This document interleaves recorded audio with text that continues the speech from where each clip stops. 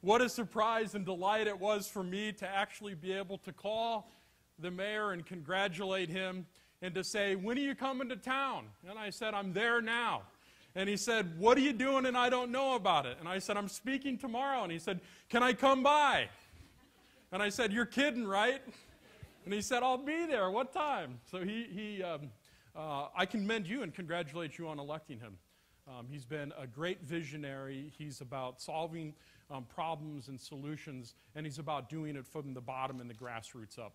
And I can't thank him enough for taking the commitment and going back into public service the way that he goes back into public service. And I think it goes right into all of our stories, yours and mine. And what I want to talk about is about my journey and the journey of other people that I've met along the way. And then open it up to all of you because I want to hear your stories too. So my story, as the mayor began to allude to, when I was 2 years old, I was the seventh of 8 children. And my mother gave birth to my youngest sister. And my father was a cross-country truck driver, and he went to unload a truck and never came back. And for 2 years, my mother tried valiantly to raise us. With not much success, she had a nervous breakdown. And we essentially, and particularly my older siblings, began to get in a lot of trouble. And we became wards of the court. My mom was faced with this decision of either breaking us up into individual foster care or going to this place actually just outside of Chicago here called Mooseheart, 43 miles directly west. And at 4 years old, my family and I, including my mother, were able to go reside on what is a 1,200-acre campus.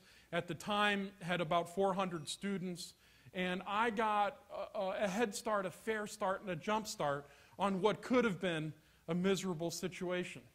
But just this morning, I was able to be back out there on campus with the current students in an auditorium and to tell them that part of why I still do what I do today is because of that 14 years that the men and women of the Moose gave me. Many times they did not know my name. They didn't know where I was from. They didn't know my circumstance or situation. I was just placed in their care, and fortunate for me that I was. And they gave me a great both education and a cultural experience. I told the students that I can still remember in high school that as the farm communities around it were consolidating and 2 schools were merging, creating a new school and a new culture and a new athletic program and a new team name. That never happened, in my experience, at Mooseheart because of the 1.8 million men and women of the Moose Order across the country. We got new football uniforms every other year, if we needed it or not. When the band got cut at other schools, we had band and a phenomenal experience and program. When art programs got cut, we got additional supplies. And I think the lesson that I took from that is that there is a way if we can build a will. And I've constantly think about, as now an adult running an organization, how do we build a culture of will that all kids are our kids? Now it's true, as the mayor also talked about, after coming to Chicago and living here for several years, I moved on to Washington, D.C. And I was working with the Children's Defense Fund, Marion Wright Edelman, and I was organizing a service project, a day of service, and happened to be building a playground. When the front page of the Washington Post had run an article about 2 young kids, Aisha and Clarendon, who were 2 and 4 years old. And as the mayor said, crawled into an abandoned car in 1996, and if anybody can remember right here in Chicago how many people deceased because of the tremendous heat wave that we had. They had crawled into a car with dolls stacked up on the back and unfortunately suffocated and dehydrated and died. And this reporter went down to Anacostia, and she kept walking in circles day after day after day. And she couldn't find a patch of green grass. She couldn't find a park, no fields, no basketball courts, and certainly no swimming pools or a playground. And in this article that headlined No Place to Play, she talked about, is this how we want kids to grow up? And it hit me. It hit me that my experience of many people not even knowing my name but supporting where I came from, and these two young kids not having anybody in their life to step up and make sure that no other child would live in vain the way their circumstances was. Now, I understand that that's a tragic situation, and it illustrates the problem. But all of us know in our own neighborhoods, right here in Chicago, kids like that. And so at 24 years old, I doubled down and founded KaBOOM to build a great place to play within walking distance of every child in America. And this year, I've been on this journey where we'll celebrate our 15th birthday, our 2000th playground. We'll have raised $200 million and our 1 millionth volunteer across the country. And almost 3 years ago, as we were at 12 years old, we knew our 15th anniversary was going to be coming up, and we said, what were we going to do about it? And I decided to write a book. And the book chronicles my own personal experience at Mooseheart and a lot more of the ins and outs about my play experience as a child. But then it goes really into, how we built this organization, which is really relevant to all the good work that you're doing for the kids in the community here in Chicago. And the amazing people like Ray Hood, who on one of my first projects in San Antonio, Texas, was 72 years old when I met her. And she was from the west side of San Antonio, and a railroad track separated her all-black community from the all-white community. And they erected a 15-foot fence where the playground was so the kids from her side couldn't play on the playground anymore. And she tried to fight it and lost. But she wasn't going to stop there, and somehow found us. And as an organization, we were able to go to San Antonio, and we don't just build playgrounds for people, we build playgrounds with people. There's a process around design, planning, fundraising, and then literally in a single day, we can transform a site from a vacant lot with hundreds of volunteers to a completed playground and park that not only has slides and swings, but shade structures and art murals and other things that make it intergenerational and multi-generational so that it's so fun, everybody wants to find themselves spending time there. So Ray Hood wanted us to come down there, participate with her project, and we did. And two things that came out of that.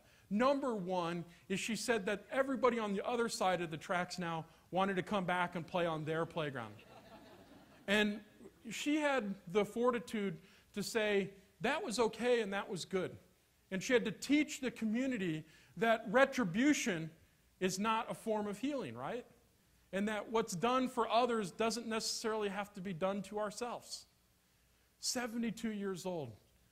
Just this year in February, I was in Los Angeles and I ran into David Robinson, the NBA basketball, the Admiral. Went to the Naval Academy and then played in the NBA. And he's like, I'm so glad to finally meet Mr. KaBOOM.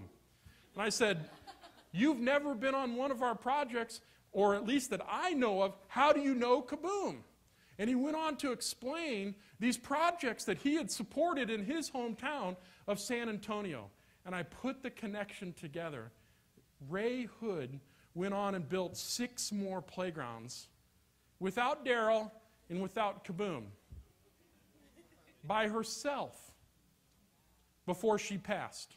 And David Robinson was led to believe that it wasn't this lone woman, that there had to be something else behind her.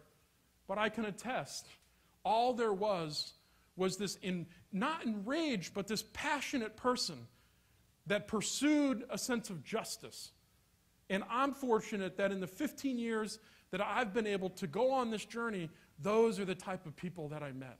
Or Juanita Hatton in Philadelphia that worked on a playground project with Vice President Gore and Colin Powell.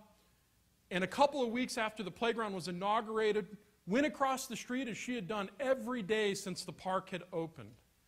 And there was graffiti on the playground. And she was angry, and she didn't know what to do. And she went back across the street and formulated a plan. She was going to call in sick from work as an hourly employee, thus giving up her days of pay, and go back and scrub the graffiti off the playground. Because as she told me, she didn't want the kids to come home that day and see graffiti on the playground that their parents and their neighbors and that volunteers had built for them. Unfortunately, that same story repeated itself several times in the next couple of months. She would walk across the street, and if there was graffiti on it, she'd call in sick, giving up her wages, and scrub the graffiti off it because she didn't want the kids to see graffiti on the playground or to let people see that it was acceptable to do. She got word out in the community that she was going to outlast them. A couple of months ago, I had the opportunity to be in Philly and meet with Juanita and to see her playground project that looks sparkling brand new and hasn't been touched since in almost 13 and a half years. That's the type of work that all of us are doing. And what I loved about it, even back then, one of the things that she told me when I asked her why she did it, and she said, too many people are in this work for the credit, not the cause. And it stopped me in my tracks.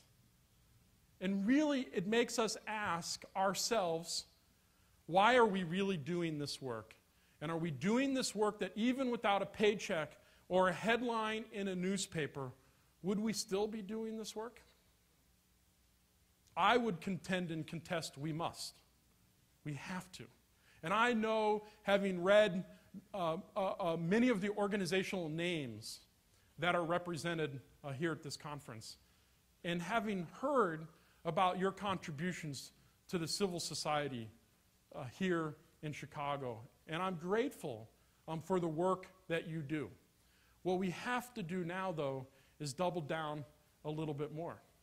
I think again about a woman in Spartansburg, South Carolina. And this is a story that I told the mayor a while back ago that moved him. This is a story of a woman that when she was young, she was abused in a park in Spartansburg, South Carolina. Her family moved her away from the community to Atlanta. She lived with a relative. She didn't adjust well.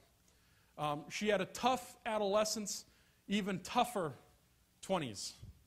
And one day she woke up and said, my parents molded me, my community shapes me, I'm the only person, though, that makes me. And that epiphany changed her life. She moved back to Spartansburg, South Carolina. She went back to the park that this tragic circumstance took place in and built a playground, built a park. Because just like Juanita and just like Ray Hood, she didn't want it to happen to any other kid. She has now gone on to lobby her city to become a Playful City USA. When the city went to repeal and close the rec centers in town, she formed a grassroots, non-staffed coalition to fight the closing. KaBOOM could not have done that from our offices in Washington, D.C.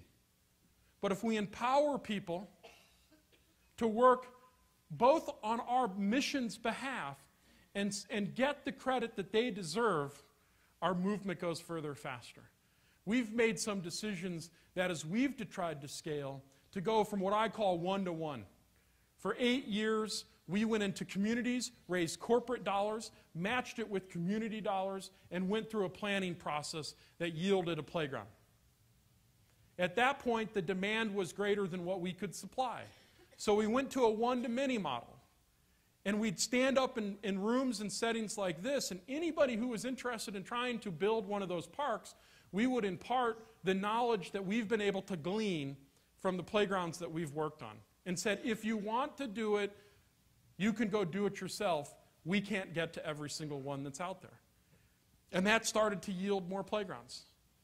And then in the last couple of years, we've really been harnessing the use of technology, the internet, what we call a many-to-many approach, which is to say the way that KaBOOM builds playgrounds is an interesting, unique way that works for us, but there's lots of different ways to get a park or a playground built. Let's crowdsource the wisdom and knowledge of other people anywhere about design, fundraising, liability, whatever, online that meets people where they're at. So if you're a citizen activist or an organization or a mayor, you can learn ideas and best practices and thoughts and trials and tribulations of others to try to independently replicate what we're doing.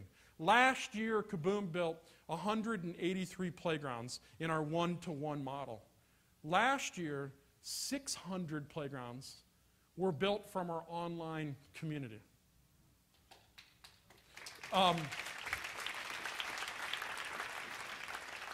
You know, and I write in the book, frankly, about the trade-offs. When you show up at a playground that you don't organize, you don't get credit for it. But if you get another playground built, do you need the credit? If somebody takes more than a day to build a playground, is that good or bad, and who's the judge of it? Doesn't matter. If we can get more communities engaged and involved, it takes care of some of the maintenance and programming. So it's been an interesting evolution for us to continue to both be good at the one-to-one and, frankly, try to scale up our impact and go deeper by taking less credit in a less visible role and enabling communities to go further faster with it and connect them with other communities so that they share their wisdom and knowledge, experience, pros and cons, pluses and minuses. It doesn't matter. But it's been a fabulous experience. I close on the last thing that I want to make sure that everybody walks away from this room fundamentally believing, and that is that there's a play deficit in America. And as the mayor talked about, it's doing harm to our kids. It's through play that kids build the social skills, communication with another kid, communication with adult, the muscular body development, and we all know the prevalence of childhood obesity and type 2 diabetes, coupled with the just creativity that is both necessary to have a joyous and wondrous childhood, but more importantly, to be able to adapt to the world that they're going to inherit and ultimately run. So I implore upon all of us to think about the fact that only 1 in 5 kids right now live within a half a mile to a park. Only 1 in 5 kids. 52% of elementary schools across the country have eliminated recess and PE. Kids now get on average of 7.5 hours of screen time a day. Video, TV, or monitors. And if you don't think we don't have a play deficit, obviously I'm not doing my part of informing and educating you. There are solutions, and we think the solutions are to do 3 things. Map the state of play, and the mayor has committed to helping us through the Chicago Park District to literally build a consumer-oriented map of all the play opportunities for kids, public and private, and what the quality is. Because once we know who's being served, who's not being served, where they're being served, and what the access for those are, we can do something about it. So next week, you'll be able to find mobile technology on our website. You'll be able to upload photos and ratings of any park, playground, skate park, walking trail, basketball court, athletic gymnasium. And the only way we're going to be able to do this is for all of us to do 1 or 2. So when you're at the park, take a picture, upload it, and help us crowdsource this map of the state of play. The second thing is we got to continue to build and improve not just more playgrounds, but better playgrounds. So the holy grail for us is, can we build playgrounds that kids play harder, play longer, and want to come back more frequently? We believe that there's both a need for destination parks, ones that you have to be driven to, that are a lot of people at it, but also pocket parks, neighborhood parks, ones that you'll visit with much more frequency, but have fewer people visiting it. And it may not even have an actual playground on it, but it could be an open space with loose parts or Tonka trucks or sand buckets or cardboard boxes that kids can turn into forts or spaceships. Imagine that. And then the third thing is we need all of you to be advocates for play. And I close on this story of 2 weeks before Hurricane Katrina. The school superintendent in New Orleans called me up and said, we had 2 issues on the agenda, school board agenda. Lunch menus and recess. 600 parents showed up to testify about the lunch menu and what we were going to serve our kids. 3 parents showed up to talk about recess. And she said to me, Darell, we cut it without any consequences. And as an educator, she was asking for help. They know the importance of the work that we're doing, but we have to show up.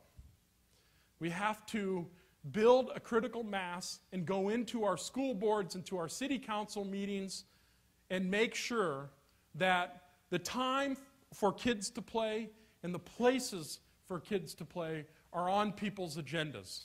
And if we don't have a political agenda, recess is going to continue to be eliminated across our country, and the dire consequences of this play deficit when it comes to kids' lack of imagination, lack of creativity, lack of problem solving, and as somebody else said, it becomes a national security issue.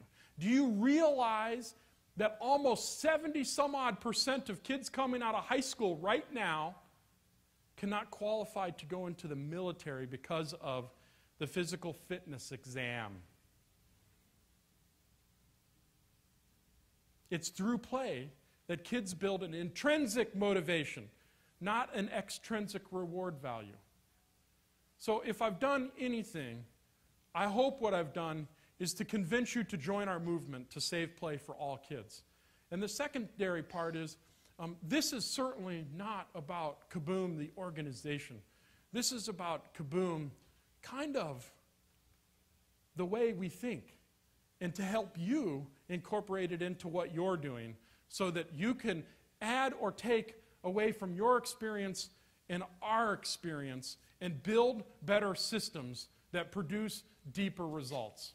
So I thank you very much for having me and our special guest here this afternoon. And I commend and congratulate you on the fine work that you're doing for the communities that you serve. I do what I do because of those 2 kids, Aisha and Clarendon, because of growing up at Mooseheart, and because of professionals like you who support kids like me when I was a youngster and kind of wayward. So I will continue to do that if you'll continue to do that. Thank you very much.